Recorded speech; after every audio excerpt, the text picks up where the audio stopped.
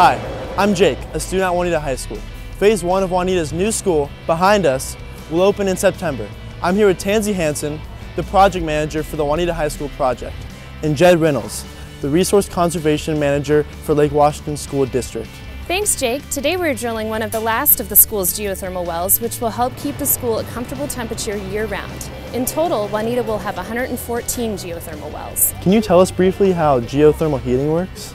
Deep down, the Earth's temperature stays relatively constant, so we can circulate water in a big loop from the building and then down through all the pipes that are buried underground.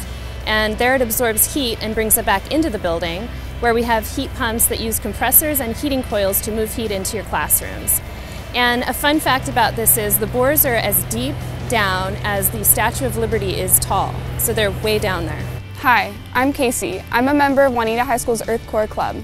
Jed, how is a geothermal heating system better for the environment than our current system, which uses gas-fired boilers? It's better for the environment in a couple ways. So the current school uses two monster-sized boilers that burn natural gas to generate the heat.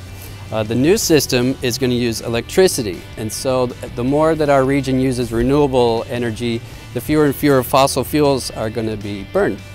Secondly, it's just the sheer amount of electricity. So the new system is a lot more efficient than a typical baseboard heater or even an air source heat pump like many of us have at home.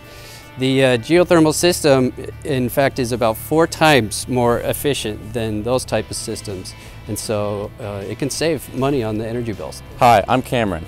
That sounds like a lot of water circulating through the system. Where does that water come from? Pipes are filled with water after the installation process. It's a closed loop, which means that the same water is circulating through the system in a continuous loop.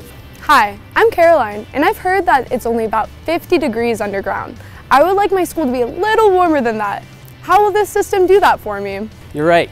Underground temperature is about 50 degrees year-round. And that might not sound warm to you and me, but the heat pumps love 50 degrees and can extract the heat really efficiently at that temperature. And then as the heat is extracted, the water returns to the ground really cold, 36 to 40 degrees Fahrenheit. And then it warms up as it makes its way through the loop.